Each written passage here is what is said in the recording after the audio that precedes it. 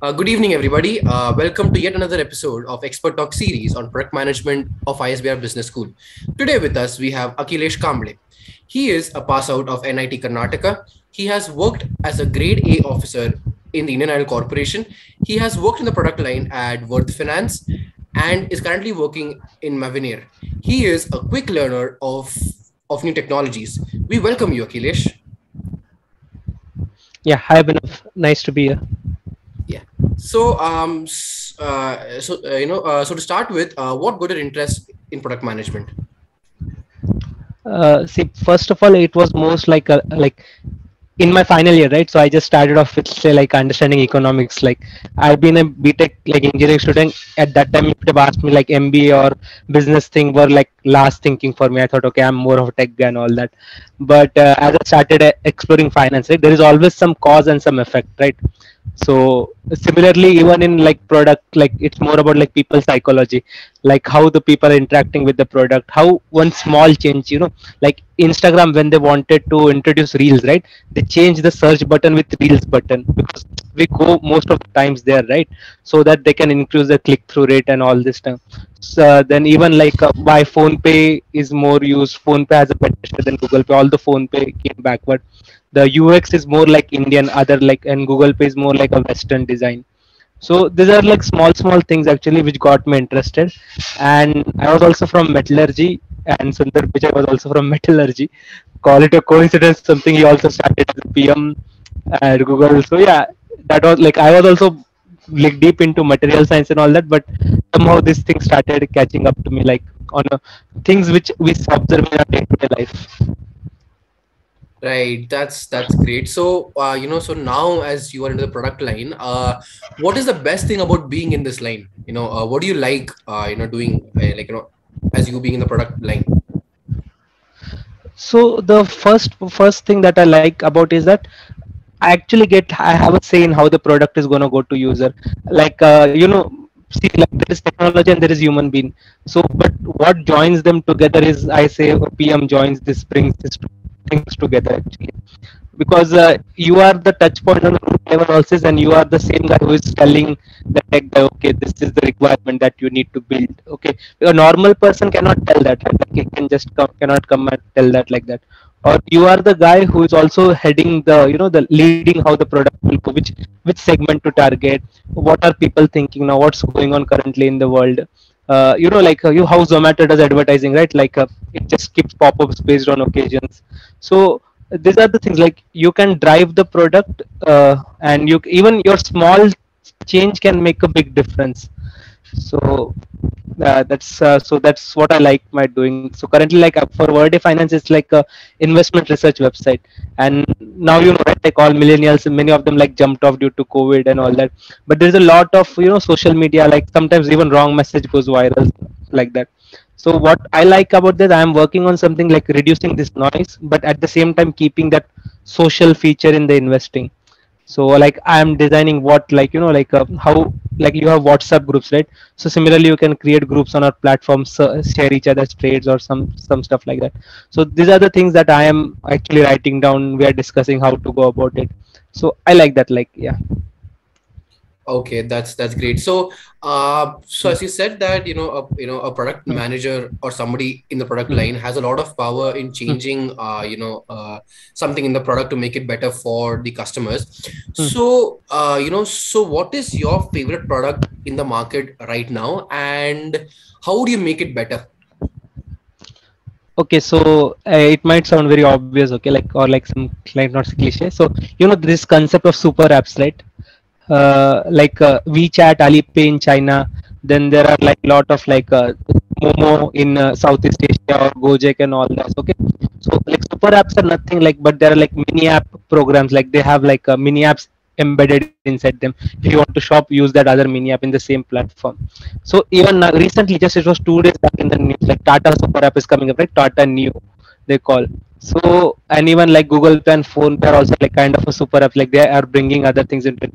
But my favorite one I would say is WhatsApp, because the kind of penetration that WhatsApp has in India, the reach it has, even a normal person uses. I believe and gradually we are introducing new feature without you even realizing it. Now like the payment they had introduced, right? The payment button was bit hidden, so now they are putting it in the message bar itself. You can see the rupee sign there. So then file sharing we use. Now the group, like you can join the group call at any time in WhatsApp, even if the call is started. So WhatsApp is bringing out the small changes, like, and the kind of penetration it has, I feel it has the best potential to become super app. And what I would like to improve in that is, like we create our own groups, right? Like a single person group in WhatsApp just to store important messages or your notes. I'm pretty sure like you must be doing that.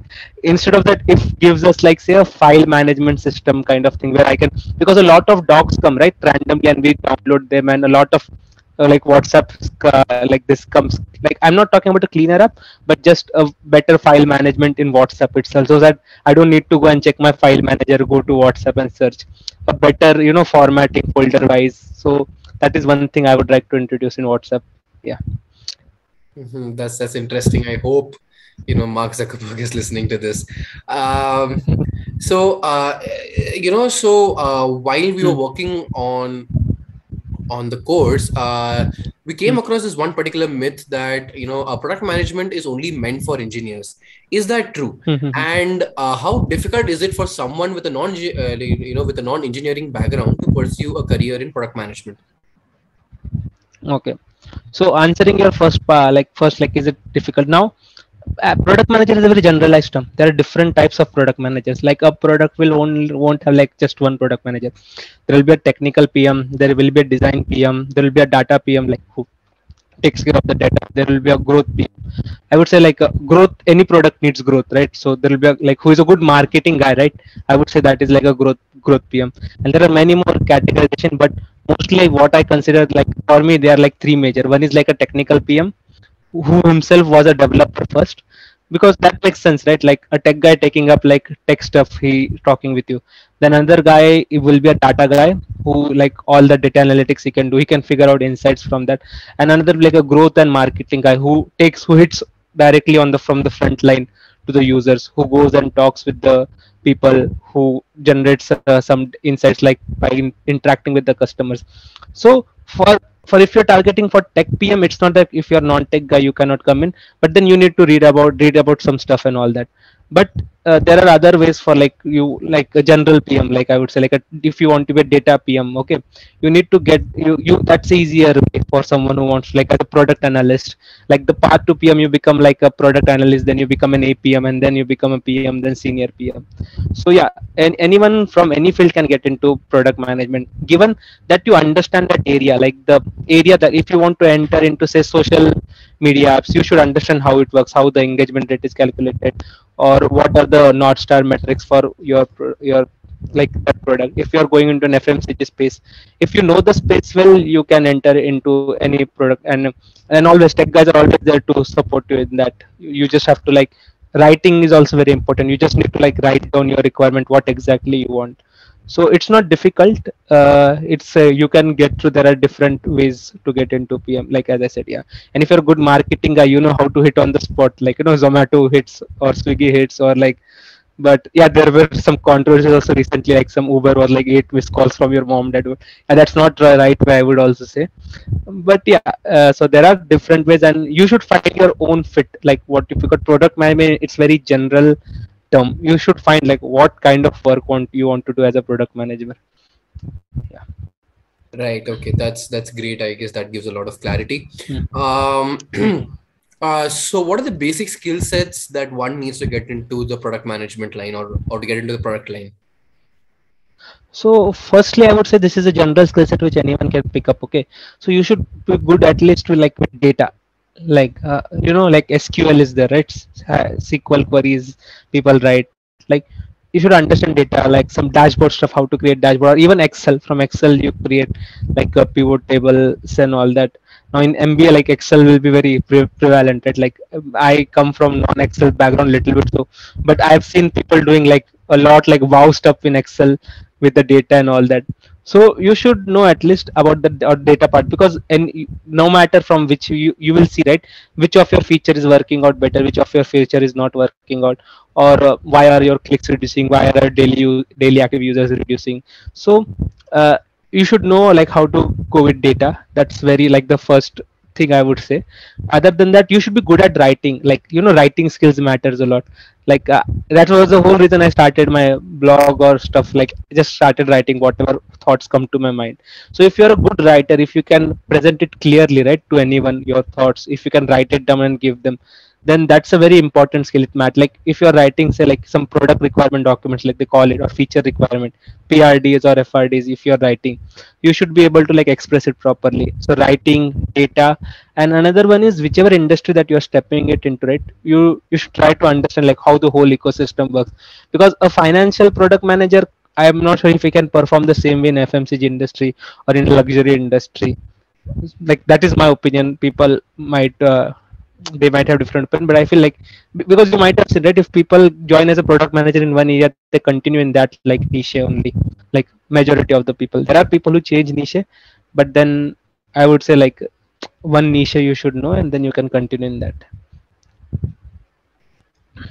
Okay, okay, that's great. That's I guess that again gives a lot of clarity. Um, Hmm. so so can a fresher pursue Hmm. the course of product management as a career choice? And if yes, what are the inherent challenges in it? Yeah, like someone won't, like, unless it's a startup, like they won't directly make you a product manager. Like I'm telling the like truth, like practically you should join as a different, like there is a APM path or there's a data analyst path, product analyst path. You can surely join through that path, and there are very less barriers to get into that path. Okay, so that's the easier way to go, and to become directly like as a joining as a PM.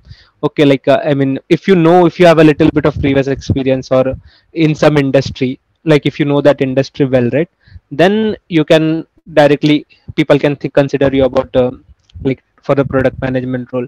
The only barrier is that, see, product manager role is a lot of people management. It's a lot of, sometimes you might feel it's like kind of micromanaging or something but if you're like a very fresher, right, if you're directly coming out of college without an experience, then that is something I feel like we lack. Sometimes we might hesitate to like just go and poke someone. Okay, yeah, what is this happening, what is that? So you have to be a people's person also, because you need to understand like a tester's view, a developer's view, a marketing guy's view, or there are different like roles, right, for building a product. Everyone should come and they should be able to express it to you. So that people management skill, like people handling skill, is very very important in this. So because the product owner will come and ask you, right, like what is happening, what are the stats. You should be good by giving it when you're reporting it to someone, at the same time when someone is reporting it at you. So yeah, people handling, like being people's person, will help you a lot in this. Right, right. I'm sure the viewers of this episode would be Hmm. taking down these notes. Also, Akhilesh, Hmm. could you throw some light on the importance of a course, like product management? So see, I mean, there's a guy called Dan Norman. I'm not sure if you know. Like, he's like a pioneer of user experience design, and like user experience is a field, like how a person interacts. Like if you have a phone, but how will you know it's a touch screen phone or a keypad phone? Obviously, with the help of keypad, or it's a full screen, or where you want to touch. So I mean, I've read his book actually. One, like, it's called The Design of Everyday Things. I would recommend it, like whoever will be watching it, to read it also. So like his book is used as a curriculum also, and like I didn't get a chance, like when I was into this, product management was not so like mainstream or something, say a couple of back years also. But now that I see that, if like, yeah, a course might help, like building the basic blocks, like handling different types of data tools, or the basic principles of UX design, how to conduct surveys, what are metrics, how to calculate them, what are the conversion rates. So like we can say okay, not needed, or some people might say not needed, but I feel this understanding, like a basic understanding of basic concepts, is very important, and a course through that might be helpful in building, like giving these blocks. Like it can help you with it can provide you the tools and equipment, but in the end, like you should know like how to use where to use which tool. So a course will give you the blocks, but you also need to like keep exploring on yourself. Yeah. Yes, that's completely correct. Hmm. One has to put in their own efforts to to also achieve what they basically desire. So Akhilesh, before we end the Hmm. interview, do you want to give Hmm. any message to our budding students who want to get into product management? Yeah, I would say like first thing easiest way is like you can start writing actually. You can do product teardowns or whatever you think you observe. Like recently I've written something like if you guys play Wordley is a very trending catching up right now.